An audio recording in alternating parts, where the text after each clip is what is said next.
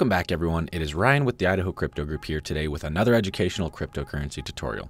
And today we're going to be going over the complete beginner's guide to Coinbase Pro. So Coinbase Pro is an extension to the regular Coinbase website, but with better access to trading charts as well as better trading fees.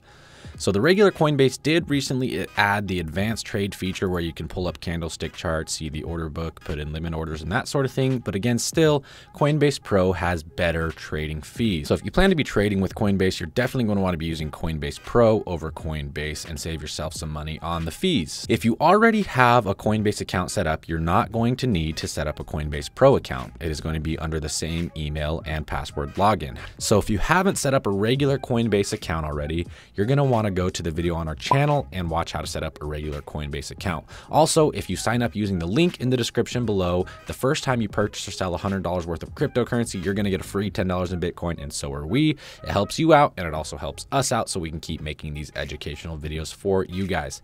So make sure to get your Coinbase account set up, and then what you're going to want to do is go to pro.coinbase.com, and that is the URL for Coinbase Pro.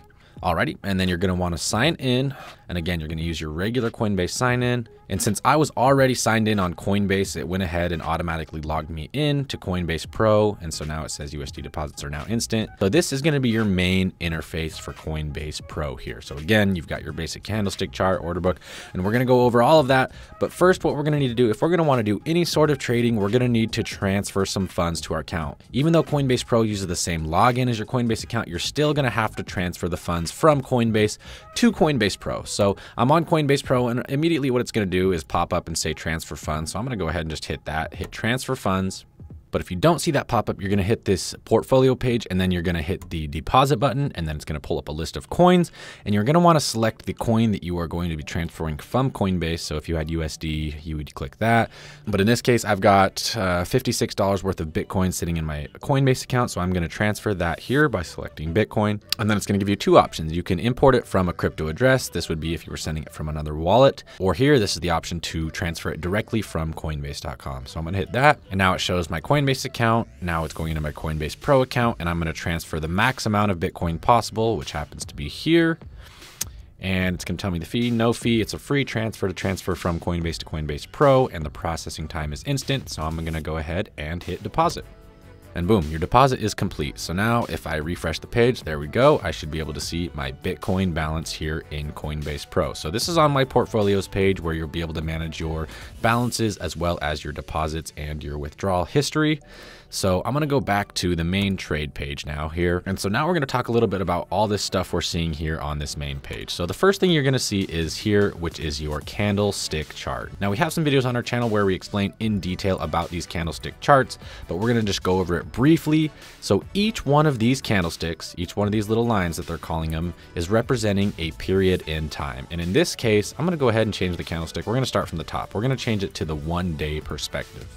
Now what this means is each one of these candlesticks, this red one here, this red one here, and then this green one here, each one of those represents 1 day in time. Red candles represent days where it opened and then closed lower than the open price.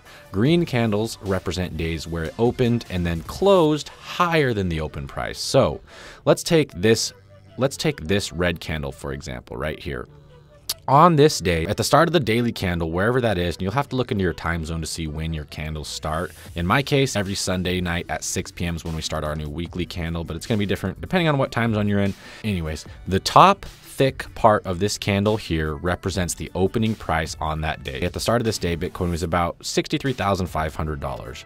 During that 24-hour period, it dropped all the way down to here, and it didn't finish the day at this price, but it dipped all the way down to 58,000. And then it came back up and finished the day right there at 60,000. So this thin line is what they call a wick, which shows where it went, but it didn't quite close there. So during this day, it opened here, went all the way down, and then it closed at this point. So this shows you the daily 24-hour movement. It went all the way down and closed there. Now, if we take one of these green candles, for example, it works in the exact opposite direction. So this candle, for example, the day started right here, right about 54,800. It might have at the beginning of the day dipped down a little bit and had this little bit of a wick and then climbed back up. It looks like it has a little tiny wick on top and then finished closing right there at this thick part again. Now, like we were saying earlier, you can actually adjust the time perspective of each one of these candles. So we can go from the daily to the 6 hour and get a little bit more information on what is actually happening in the micro perspective in the price action. So now we can see that each one of these candles represents 6 hours in time versus 1 day. So 4 candles together would equal a 24-hour period. You can go even smaller down to the 1 hour, and we're going to be able to see more and more price action. And this is where advanced charting techniques with support, resistance, wedges, and that sort of thing comes into play, which we will make videos on later. But you can go all the way down to the 1 minute candlestick chart, where literally each one of these candles represents 1 minute in time. And same concepts apply. Red candles are the bear candles, they call them, going down. Green candles would be bullish, going up. And that's sort of the basics of your candlestick chart. And again, here you can change it to the line chart where you don't see the candlesticks. But again, I like to use the candlestick chart because you get a lot more information on the actual movement of the price action of the coin. So here you can also add in some overlays. The only indicators they have on Coinbase Pro are estimated moving averages. So you can put on your 12-day estimated moving average. Well, in this case, it would be whatever candlestick perspective you're on. So this would be the 12-minute moving average. If I go to the day chart, now it would be the 12-day moving average. If I go to the day chart, now it would be the 12-day moving average. So down here we have a depth chart. I don't really look at this too often. Some people like to use it, but it's basically a chart showing the amount of buys and sells at what price. So you can see here along the bottom, as the price becomes lower, more and more people are looking to buy Bitcoin, and as the price gets higher, more and more people are looking to sell Bitcoin.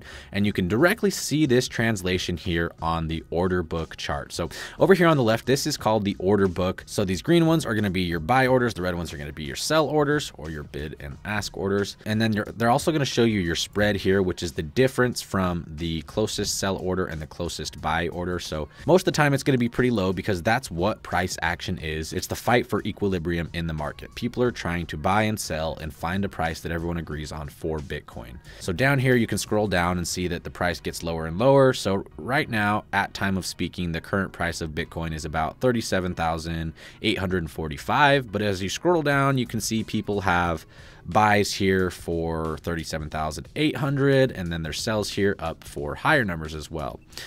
And then over here on the right, you can see the actual trade history here. So you can see the amount of Bitcoin someone purchased, the price they purchased for, as well as the time they purchased it. So over here on the left, the trade size, that's referring to the amount of Bitcoin they purchased. If it's a green one, that means they bought. If it's red, that means they sold. So let me see if I can highlight some here. Right here, you can see that someone bought 0.0253 Bitcoin at 37,850. And this is a live chart, so you can always see the orders that are going through. Now we need to talk about how to actually place your own order. So right now we're on Bitcoin versus US dollar. And so here is where you're able to select your market. And what this means, these are going to be your trading pairs. So the most common one here is going to be Bitcoin versus US dollar. And what this would mean that you're purchasing Bitcoin with US dollars. The first ticker listed is the coin that you're purchasing, and the second ticker listed is the one you are purchasing it with. So again, in this case, you would be purchasing Ethereum with US dollars. In this case, you'd be purchasing ADA with US dollars. Now, if I go back to my portfolio page, I don't have US dollars in my account. I have Bitcoin in my account because that's what I transferred from Coinbase. So I need to go back to my trade page, select market, and I need to be trading against Bitcoin here. So now I can see that all of the second tickers are Bitcoin because that is the coin I'm going to be using to purchase other coins. So if I wanted to buy some ADA, for example, with my Bitcoin, I would click on ADA versus Bitcoin here. Boom, and that's going to bring me to the ADA versus Bitcoin chart. And again, I've got the same sort of candlestick chart that I had on Bitcoin, and I can actually see here on the daily chart that ADA has been at quite a low for a while. It's been kind of holding down here and hasn't had a whole lot of action. Not a bad buying point, but we're going to do a lot of videos in the future telling you guys how to identify those sort of points. But I need to buy ADA. Right here I can see the amount of Bitcoin I have, and right here I can see the amount of ADA I have. Now you can either buy or sell. Right now I'm going to be buying. On Coinbase Pro there are 3 types of orders. There's a market order, a limit order, and a stop limit order. So the first one we're going to be going over is the market order. Now what a market order is you're going to put in the amount of Bitcoin that you want to spend, and when you hit place buy order, it's going to go and spend that amount of Bitcoin and find you the best possible deal on the market at the moment. So if I wanted to buy Bitcoin, and let's say I wanted to buy, I have 0.001 Bitcoin in here. So let's say I wanted to do 0.0005. Let's say I wanted to buy half. I spend half my Bitcoin to buy ADA. That's going to give me about 18 ADA coins here. And what I meant by it's going to give you the best possible deal on the market.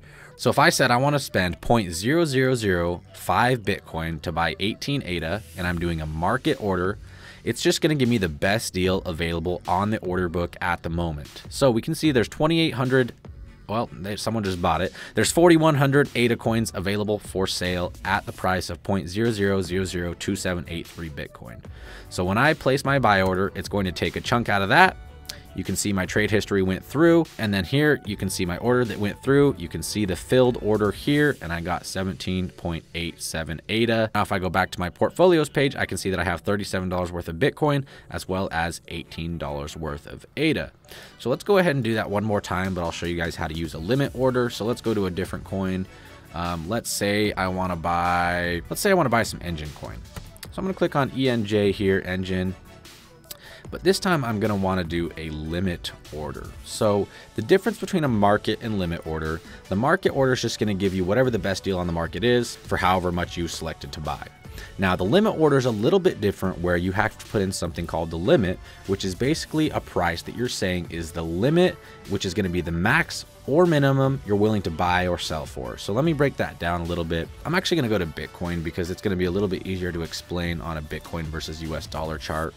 All right, so what I did is I took a screenshot of the Bitcoin versus US dollar order book so it's not moving so fast, so we can actually look at what's going on here. So when you place a limit order, let's say I was buying, I'm gonna have to put in a limit that says this is the maximum price I'm willing to pay for Bitcoin.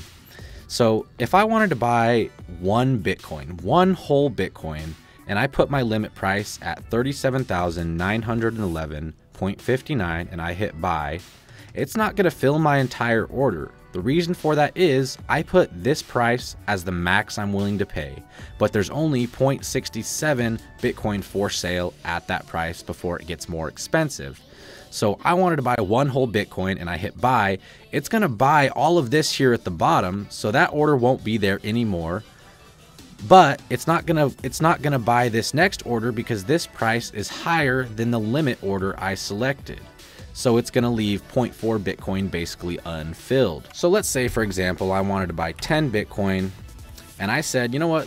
The current price is 37,913. The most I'm willing to pay for Bitcoin is 38,000. Now, if I set my limit order up like that, there's a good chance that my entire limit's going to be filled because I can't even see 38,000 here on this ask chart. So if I was trying to buy 10 Bitcoin, it's going to buy up all of these all the way up until it hits 38,000. And if there's not more than 10 Bitcoin for sale below $38,000, then my entire order won't fill. However, if there is, it'll fill it all the way up and buy up to 10 whole Bitcoin. I know that's a little bit confusing, which is why some people use market orders, but it's a little bit safer to actually use a limit order because you can control the price you actually want to buy at. So let's go back to a coin. Let's say I want to buy some Dogecoin. So the current price of Doge is 0.000037, right? So I need to put my limit price in, and here I've got my order book, and I can see there's a ton of Dogecoin for sale at the 0038 mark. So I can go 0.000038 as my limit. Now, if I wanted to make sure I got my whole order filled, I could put it up 1 point higher, and that's going to be okay. And let's say I want to buy the maximum amount of Doge that I have with all of the Bitcoin I have left. So boom, I put in the amount of Doge that I want to buy, and I put in my limit price, which is the highest I'm willing to pay for it. You can also put in good till canceled, immediate, or cancel. This is basically if your order doesn't fill immediately, it'll cancel. And we'll go over some of those in some future videos. It's going to tell you your fee and the total transaction value, and hit place buy order. Hit place order. And then if I go back to my portfolios page once again, now I can see I've got all 3 of those coins in here. Now, limit order also works on the way down if you were trying to sell some coins. So let's go back to Bitcoin versus US dollar. And let's say I was looking to sell Bitcoin, right? And if I wanted to sell Bitcoin, the current price is about 37,890. And so if I put my limit and said, you know what, the absolute bottom I'm willing to sell my Bitcoin for is 37,000, let's say 37,900. Obviously, that's higher than the current price right now. So if I was trying to sell Bitcoin, there's no one willing to pay that price right now for Bitcoin. So if I went to try to sell my Bitcoin with my limit at 37,900, my order is not going to go through until that price gets back up to 37,900 and there's people looking to buy at that price. So if I wanted to immediately sell some Bitcoin right now, I'd have to say, okay, the price is about 37,855. So I could say, you know what, the least I'm willing to sell my Bitcoin for is 37,750. I'll give myself a $100 slip there.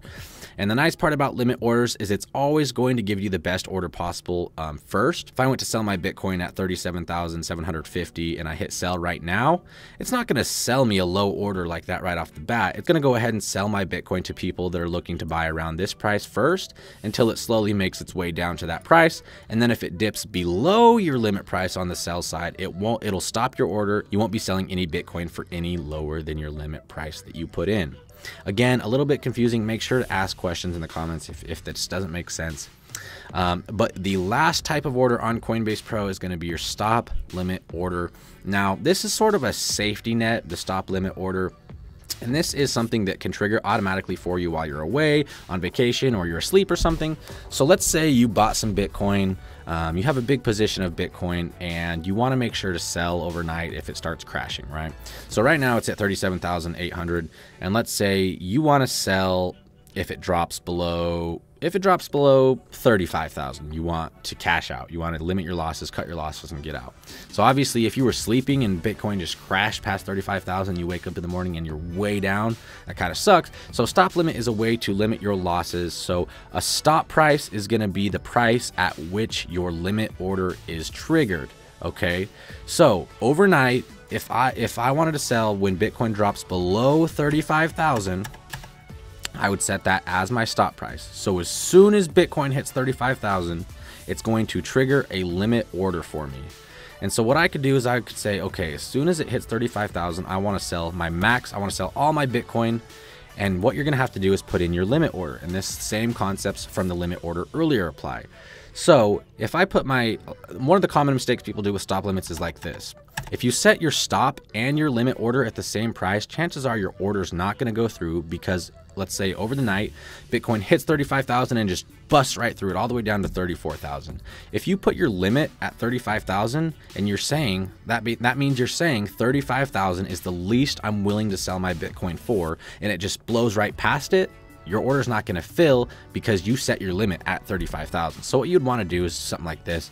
Say once it hits 35,000, I want my limit to trigger at around maybe 34,600 because again, you want to give yourself a little bit of room, but limit orders are set up to give you the best order on the market. So if you hit place, sell order on that and Bitcoin hit 35,000 overnight, it would automatically sell a limit order for you of your max amount of Bitcoin at the price you set your limit at. So sort of a safety net. You could also do it on the way up. Same thing. You could say, what if Bitcoin was taking off overnight? What if it hit 40,000 overnight? Then I want to make sure I can get in on that wave.